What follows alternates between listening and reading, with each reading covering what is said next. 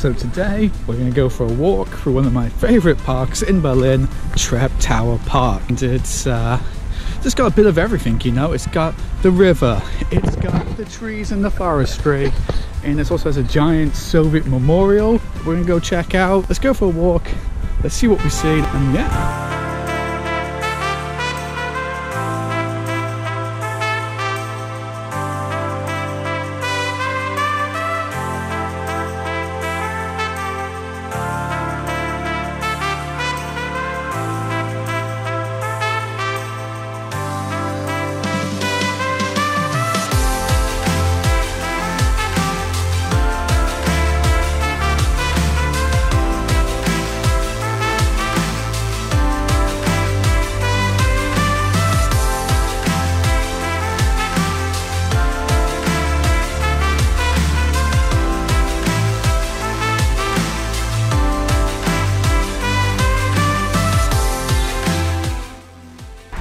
Alright guys, here we are. We're about to cross in the mighty archway into the Soviet memorial.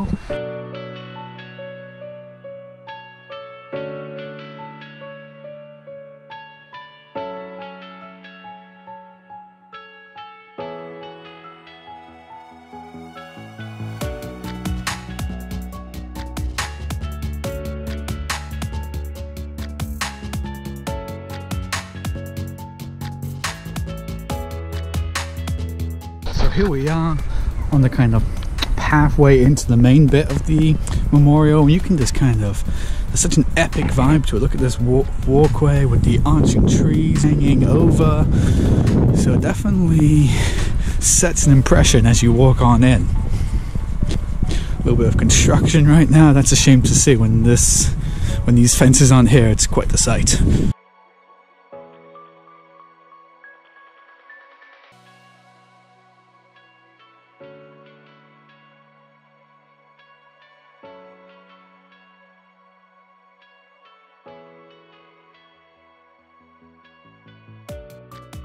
Of course, it was actually the Soviets that liberated and took Berlin at the end of World War II. And construction on this memorial started in 1948. It's only 3 years after the end of the World War. And it's widely believed that this red marble here used in these structures was actually taken straight out of Hitler's Chancellery office. So here we are. This is the main part of the Soviet memorial. This long walkway up to this great statue up there. We'll go check that out. But it doesn't look like they're doing some construction on that side. But it looks like we can still go down this side.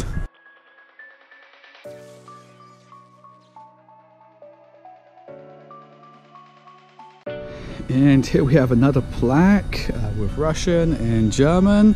And the German says, "Die Heimat wird ihre Helden nicht vergessen," which basically means the homeland will not forget its heroes.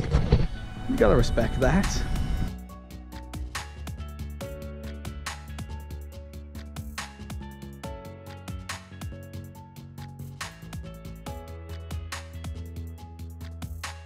Obviously, you should probably also address the kind of mixed feelings you might get when you visit a place like this, because although the Soviet Union did help the Allies and definitely play a huge part in defeating the Nazi regime, and I think World War II would have gone a little bit differently without their assistance.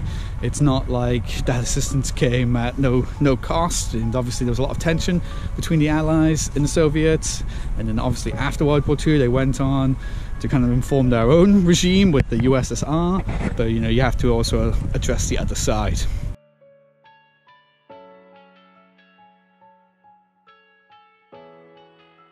So it's kind of a shame because this whole section is fenced off, and this is kind of stopping us from getting even closer to the main statue here. So let's go in and see if we can get a closer look at it at least. So this is the main kind of focal point of the memorial, and you've got this giant statue atop of the stairs, and if you can't make it out, what it is it's a soldier with a child clutched in one arm, a sword in the other, and he's standing atop of a crumpled Nazi swastika.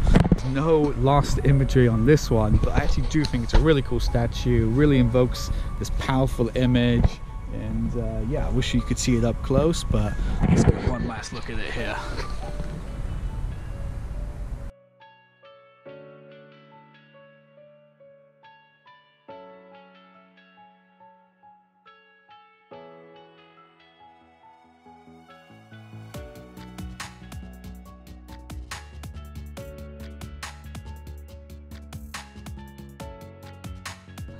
Alright everyone, great little walk around Treptower Park.